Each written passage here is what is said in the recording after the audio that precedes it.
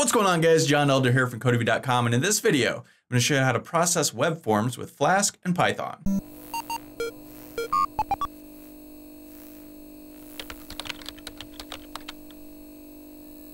Alright guys, like I said, in this video, we're going to look at web forms with Flask, but before we get started, if you like this video and want to see more like it, be sure to smash the like button below, subscribe to the channel, give me a thumbs up for the YouTube algorithm, which is super helpful, and check out Codemy.com where I have dozens of courses with hundreds of videos that teach you to code. Use coupon code YouTube1 to get $30 off membership. It's all my courses, videos, and books for a one-time fee of just $49, which is insanely cheap. Okay, so we've got our basic Flask app continuing on where we left off, and let's head back over to the terminal real quick. And I've restarted this, so I'm gonna copy and paste these two export commands real quick that we looked at a couple of videos ago, just to make sure this is all running, and then we can go Flask run to run our server.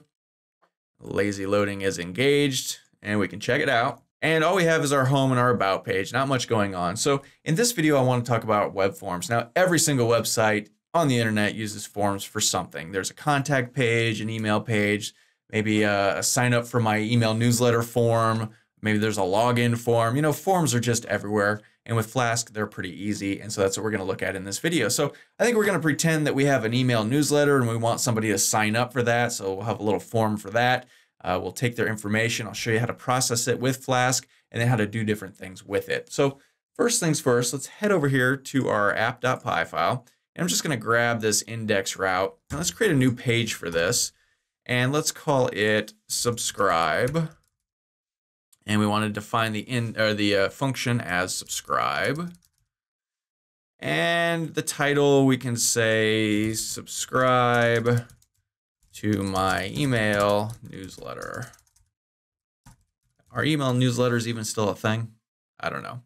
So we want to render subscribe.html, and we can pass in this title. So let's go ahead and save this. Now come over to our templates, right click and create a new file. And let's go File, Save As, and let's call this subscribe.html.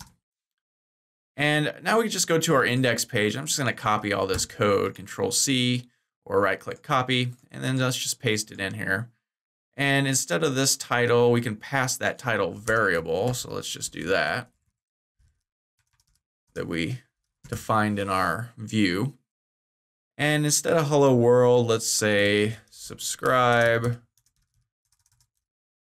to my newsletter. ... All right, so let's save this. Oh, and also we need to probably add a link to this to our base.html file. So let's come down here to our navbar code, grab this li here. And instead of pointing to about page, we want to point to subscribe. And we want the text to say subscribe. All right, so let's save this, head back over to our app, hit reload. Now we have this subscribe link. All right, so this is bugging me. This text is too close to this nav bar. Let's fix that real quick. So let's see, right here, let's just put a line break in the base.html file right above our block content. Save this, hit reload. Okay, that's a little better. Okay, so now we've got the basic page. Now we want to add a form. So there's lots of ways you can add forms. You can just hard code them, but we're already using Bootstrap, so I'm going to use the Bootstrap form. So we can click on documentation at getbootstrap.com. And come down here to components and then forms. And here's a basic Bootstrap form. Pretty simple. I'm just going to grab this guy right here, bring it back to our subscribe.html page. And let's see. Let's put some line breaks and let's just paste this in. So let's go ahead and save this and just take a look and see what we have here. Okay, so we've got an email address and a password, and this is really big. We could change the formatting of this if we want, but we won't worry about that right now. So we don't want a password field. We do want an email address field. We don't need this check me out thing, so let's get rid of those. And also this blue, I don't like that blue color. I like gray, so we'll change that too. Let's change that first. So instead of, here's the button, the submit button. So instead of BTM primary, we want secondary. And this is just a Bootstrap color. You can read about it in the documentation. Okay, so now it's gray. I kind of like that better. Next, let's get rid of that check me out thing. So there's a checkout box, check me out, label. Okay, here's the div. When we click on it, the closing div highlights, so we know that's the one, so we can get rid of all of that. So let's save this. Okay, that looks better. And we don't want that password one either. So let's see, look around for password. There's password. Okay, so we can get rid of that. And maybe we want to get rid of this small thing too. I don't really care about that. All right, so let's save this. Come back over here. Okay, so now we just have the email address and the button. So let's copy this entire thing and create 2 more. So 1, 2, and instead of, and we don't want to label, whoops, we don't want to label at all, so we'll get rid of that. In fact, we're going to get rid of all the labels. You can keep them or get rid of them, it doesn't really matter. Instead, we're going to do something a little different. So the type is email. Let's change this to text. We just want this to be a text thing. All right, and let's see. Let's go placeholder equals, and let's call this one first name, and let's give this a name of first underscore name. And I'm just going to copy all of this and come down here to the next one. And let's call this one last name and give it a name of last underscore name. And then down here with the email, I'm going to do the same thing, placeholder. Let's type in email address and let's call this email. All right, so let's save this and see what we have. Okay, so we've got a first name, a last name, and an email. And the placeholder text is showing up. That's kind of cool. Once you start to type, it disappears. So I like that. Now the submit button, let's give this some space. Let's pull this back up. And let's just give it a line break here. Save this. Just cosmetically, I like it down there a little bit better. Okay, so we're almost done. We've got our basic form. But now up here at the top, let's see, div class form group. Okay, we got this form tag. But it's not complete. So we need an action and we need a method. So the method we want is post, right? Anytime you're posting a form, you're going to use post. You can use post or get. Post is the one that you're always going to use. And the action, where do we want to send this? Well, let's send this to another page. Let's call it what? Call it sign up, or let's just call it form. Yeah, let's just call it form. We're processing the form. Call it anything you want. So if we save this and come back here and reload and then, type some stuff, you notice this is an email field, so it has to be in an email format or else we get our angry red thing. Now if we click submit, it says not found because we don't have a form page. Now you could send this back to its own page, send it back to itself, and we might look at that later, but in this video I just want to send it to a new page, this form page. So that means we need to come to our app.py and we need to actually create a route and stuff for that. So let's do that real quick. So we called it form. We want to pass this to form, I don't know, thank you, right? And we want this to be form.html. So then we need to come up to our templates, create a new file, go file, save as, and we want to call this form.py. And we can come to our subscribe, or we can go to our index page. It's a nice one. We can just copy all of this, paste it in here. Oop, we call this form.py. We want to call this form.html. There we go. I'm going to close this and open it again. Okay, that looks better. So here, we just want to pass in our title, right?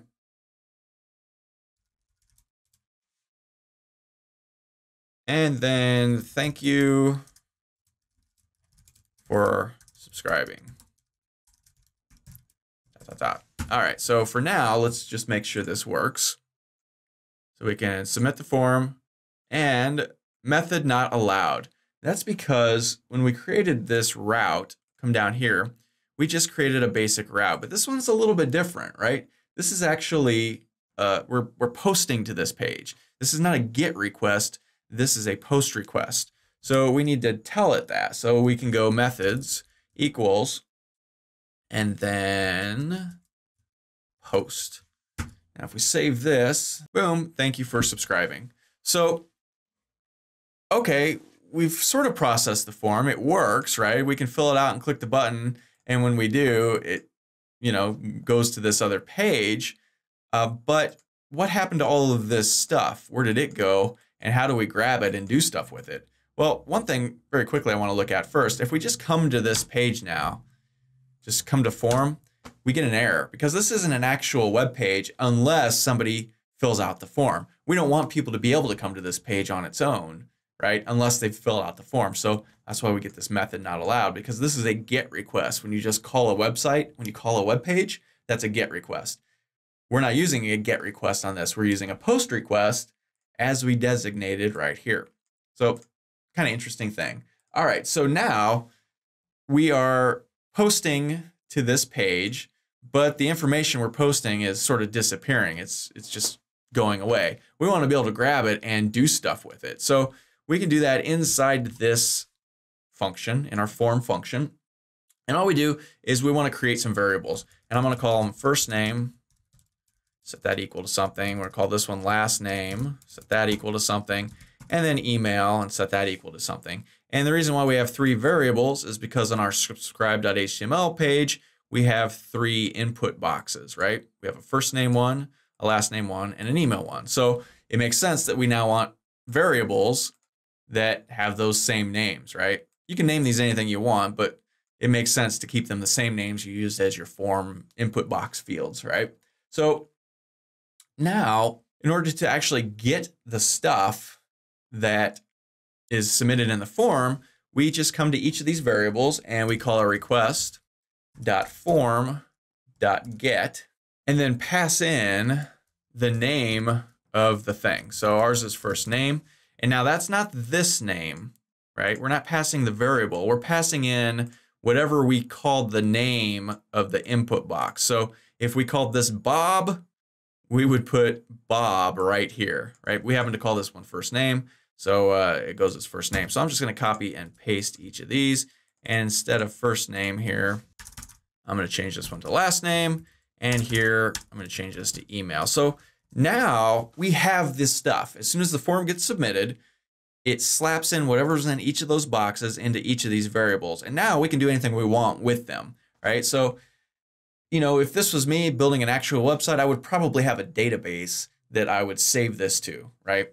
But we're not into databases yet, so we're not going to do that. Instead, I'm just going to show you that this worked by passing each of these things back into the page and then showing it on the screen. And also we'll do something else with it too that's kind of fun after that. So right up here, we can just, like we have before, just pass first name equals first name. We can pass last underscore name equals last underscore name.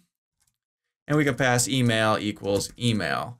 And if we save this, now we can access each of these things on our form.html page. So we can come up here and type, I don't know, please confirm your information. And then give it a couple of line breaks. And then we can just go first underscore name. And we can go last underscore name. We're just passing in these variables. And then maybe we want a couple of pipes or something, make it interesting. And then email. All right, so let's save this and let's give this a shot. So let's head back to our subscribe page. And let's go John Elder, John at Codemy.com and submit.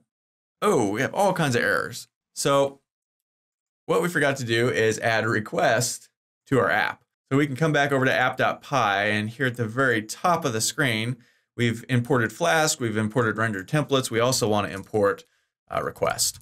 So go ahead and save this. And then come back here and submit, and now it works. So it's that request module or whatever that allows us to pass stuff around. And you can see John Elder, and it says none there.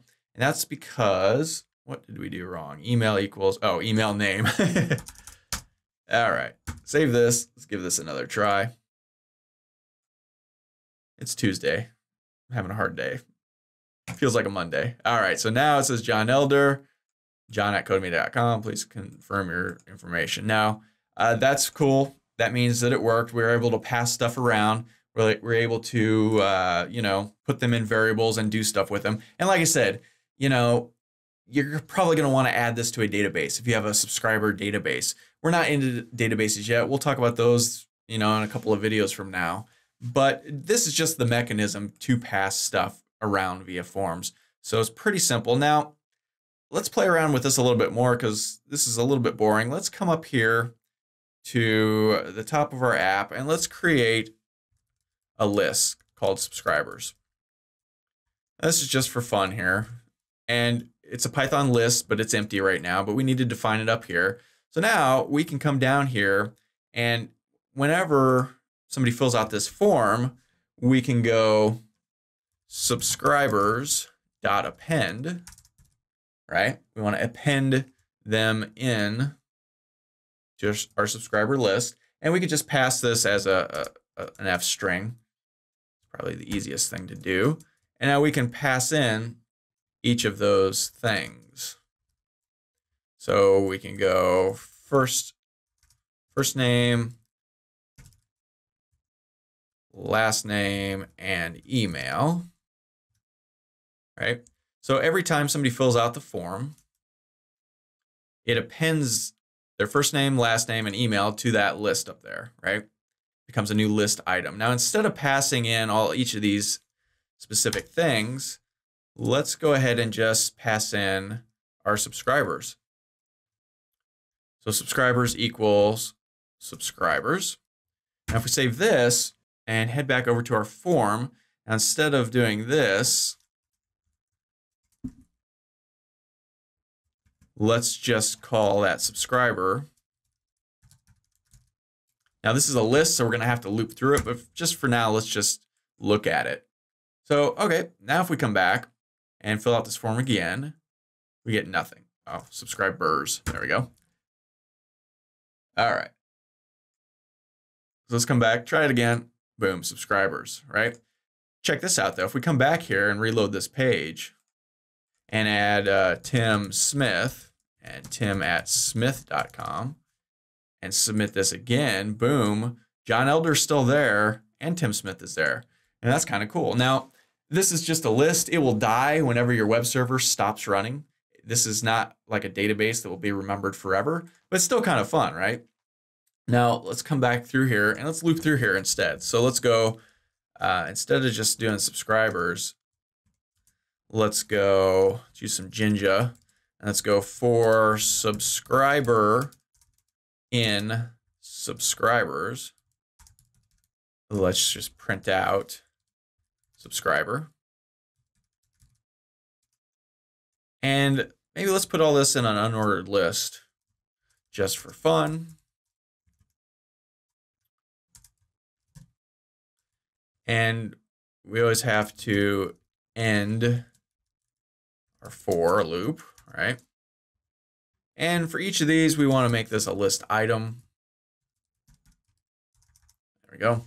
All right, so let's save this and come back here and hit reload. And when we do, well, we hit reload, so it got weird. But if we come back here and let's go Mary Smitherson, I don't know, Mary@Mary.com. Boom, boom, boom. Very cool. So now, like I said, if we come back here to our app and close our server and then run it again, now if we come back here and try this again with Mary Smitherson, she's the only one, right? Because whenever the server stops running, that information gets lost to memory. So it's not a practical thing to do. It's just kind of fun to look at. And let's go, let's try this again. John Elder, John@Codemy.com. Boom, Mary Smitherson, John Elder. So it's just kind of fun, right? I don't know. But anyway, the important thing in this video is the forms And recapping very quickly, we just, well, first of all, we add the request up here. Then we create a new route to forms. It has to have a methods of post because we're posting the data from our forms. When we do that, whatever we called our index boxes, we create variables out of them. We pass whatever they typed into the box by typing this request.form.get with the name of the thing on the form. And then once you have that, you can do anything you want to it. You can add it to a list, you can add it to a database, which we'll talk about later. You can pass, the individual variables onto the screen on the next page. If you want to say thanks Bob for subscribing, you could do that by passing the Bob first name variable through here. Whatever you want to do, you can do, and pretty simple and pretty straightforward. So that's all for this video. If you liked it, be sure to smash the like button below, subscribe to the channel, give me a thumbs up for the YouTube algorithm, which really helps the channel out, and check out Codemy.com where you can use coupon code YouTube1 to get $30 off membership. So you pay just $49 to access all my courses, over 40 courses, hundreds of videos, and the PDFs of all my best-selling coding books. Join over 85,000 students learning to code just like you. My name is John Elder from Codemy.com, and we'll see you in the next video.